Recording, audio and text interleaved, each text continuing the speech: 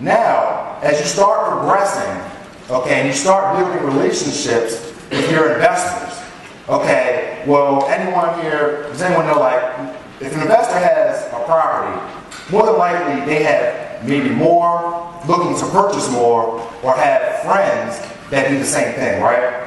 We tend to hang on people that do the same type of business, okay? So as I started, placing tenants, okay, and I was doing upwards of 15, 20 a month, okay, I was starting to rent houses before the house was finished being renovated, okay? And I'm gonna get into why that occurred a little bit, okay? So here's a house, 1500 block of North Bedlow, 4-bedroom, 2.5, rents in the area, we're going from $1,000 to $1,250. I got paid $1,400, okay, before the house was rented. So this is how that happened. I did run about 4 or 5 properties out to this owner already, and he kept buying. Okay, and he's like, I noticed all of his properties look the exact same. Okay, stainless steel appliances, dark wood cabinets.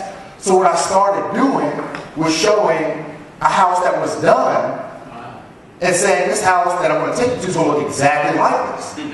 And people were signing up like hotcakes. So I was renting houses before they were complete.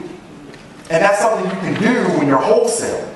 Okay? You wholesale the deal, you need a tenant, let me start showing it. Okay? You see how that all kind of goes hand in hand? Now, young lady asked, how much do I get paid? Well, a couple things on that. You decide how much you get paid. Okay? I charge owners as much as 2 times the first month's rent. Think about that. I took the security deposit and first month's rent.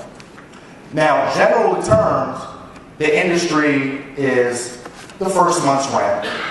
But you can do it for a half month's rent. You can do it for a straight fee of $1,000. Okay? It's what your time, how valuable your time is, and how good do you think you are with this. Because as you become, better and better, you can charge more, it becomes easier, or you can just charge a flat fee. Does that make sense? Yeah. Great.